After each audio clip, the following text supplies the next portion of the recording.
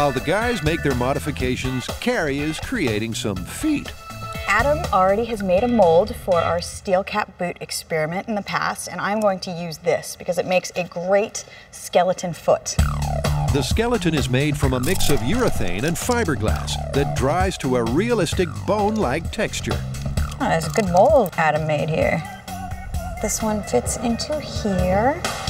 This one. Then they're encased in a foot-shaped mold of ballistics gelatin. Nice. Her feet are definitely suffering from fallen arches, but they'll do just fine. Okay, just go stick these in the fridge till we use them. Now, because we're all dog lovers here at MythBusters, to test the turkeys falling on small pets myth, Carrie is making fake pooches. She covers canine replica skeletons in ballistics medium. This is definitely not a breed recommended for families with small children. This is not a normal family Christmas for me because dogs in my family are very cute and snuggly. They're neither drippy nor frightening. To up the realism, professional still life model Gertrude is helping out. I'm trying to figure out exactly how the hindquarters look on a dog. And Gertrude's modeling for me because she's almost the same dog. Maybe not quite the same. She adds some bulging eyeballs. Yeah, this really doesn't have anything to do with the myth, but it's a flesh-eating zombie dog, so it needs some flesh-eating zombie googly eyes. So wrong. I started out making a dog. I love it. Nice doggy. Grant, you might want to sleep with one eye open tonight. Oh, you're such a good puppy. Mwah. Carrie, you don't want to get too attached.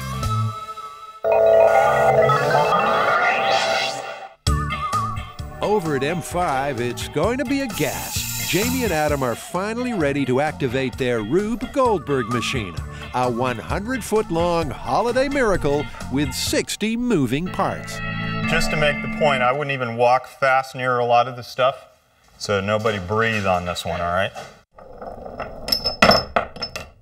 I can see you're really getting into the zen of this thing. I'm thinking about it with everything I see these days. Well, it's time to do it. We're all done. It's the moment of truth. Let's go do it. Okay. It's the moment of truth, but how's it all going to work? Pay close attention because here's exactly what's going to happen. At the top of this cone are 10 bottles of cola. At a prescribed moment, Jamie will yank on this string, releasing a Mento into each of those 10 bottles, which will then spray cola down into this funnel, down into this tube, up to this pair of wires, which will make an electrical contact, which will release this motor, sending this bowling ball spinning down.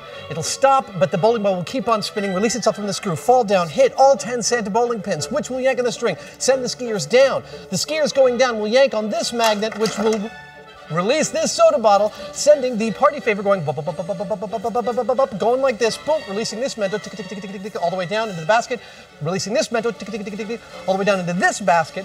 This ball will go down here, tunk, tunk, dunk, release the train, woo-woo, all the way around into the present. Boom, the present closes, releases a Mento into this bottle of soda, sending this robot, pushing the candle under the string. The candle will burn through the string will release the hammer will hit the stove, which has roast in it, will release its roast onto this seesaw, onto the dinosaur platform, jiggling this thing, releasing the two little doodads here, which will send this seesaw going this way, releasing a ball into this robot, turning him on. This robot will find his way eventually to this hand, which will boom, turn this switch on, sending the Jacob's ladder like Frankenstein's monster. That will set off this fuse. Boom, setting the cannon off. The cannon will release the pirate's hat. The pirate's hat will turn on the monkeys. The monkeys will go down the ramp, releasing the nut from this nutcracker's mouth, which I just did. Releasing another Mento into this bottle of soda, sending this thing spinning, pulling a string out, which lets this foot kick the broken crutch here, sending Buster crashing into the ground. And that's what's going to happen.